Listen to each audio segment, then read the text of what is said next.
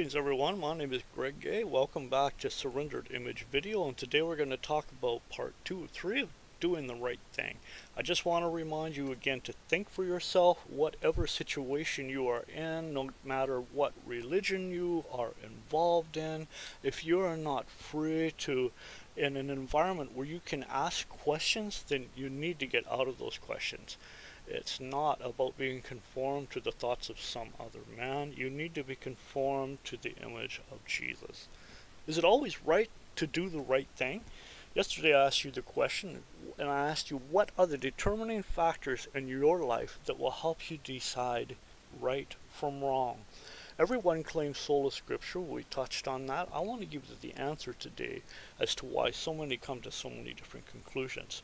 If there's one mistake we've been making is in all the different contexts that we can look at in scripture, probably the most important one is the new covenant, is what covenant we are under, and realizing that our guide is the Holy Spirit, that the Bible is not a book primarily an ethical book at all. It's always was to point to Jesus and always will be.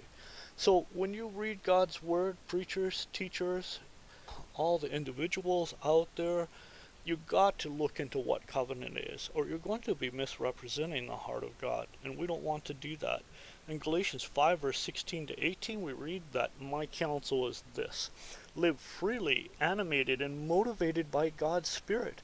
Then you won't feel the compulsions of selfishness, for there is a root of sinful self-interest in us that is at odds with the free spirit, just as the free spirit is incompatible with selfishness.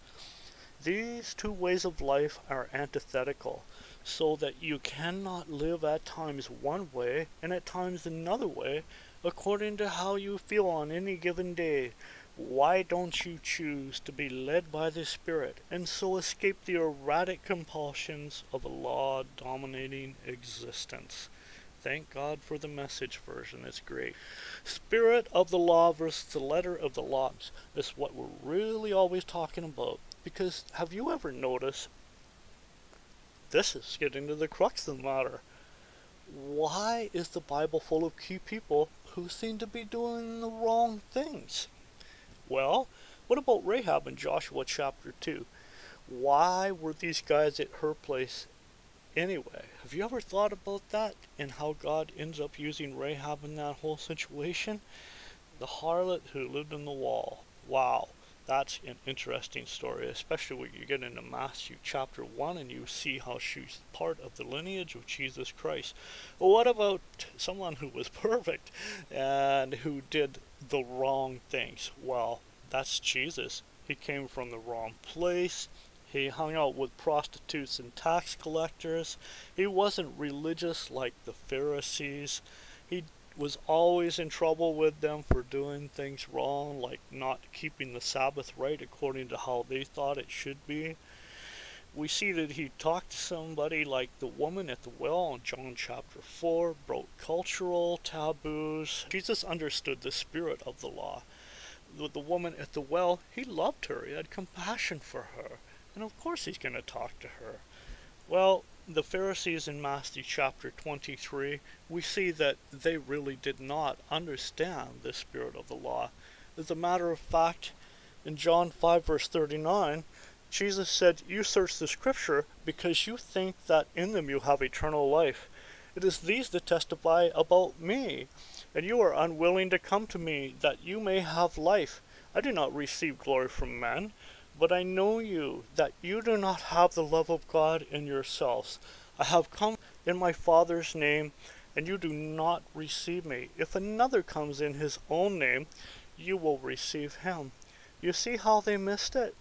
The religious Pharisees, they were looking into the scripture for all these rules, thinking that they could make an ethics book out of the Bible, and they totally and completely miss the message of the spirit of the law that was pointing to Jesus, who was standing right in front of them. The Pharisees thought if they could just do all the right things, that they were good to go. And Jesus burst their bubble. And you know what? And you'll see the same thing today. They wanted to kill him for it. If you ever end up in a situation where you actually speak to somebody who is extremely legalistic about the situation that they're in, they will want to remove you one way or the other. That hasn't changed. In Romans 2 verse 29 says, "But he is a Jew who is one inwardly, and circumcision is that which is of the heart by the Spirit, not by the letter. And his praise is not from men, but from God." It's always about the condition of our hearts, folks. And you know what? Tomorrow we're going to look into some more interviews. We're going to get down and have a whole lot of fun. And I'm going to ask you some questions that you might even be surprised about. And doing the right thing, part 3 of 3. See you tomorrow.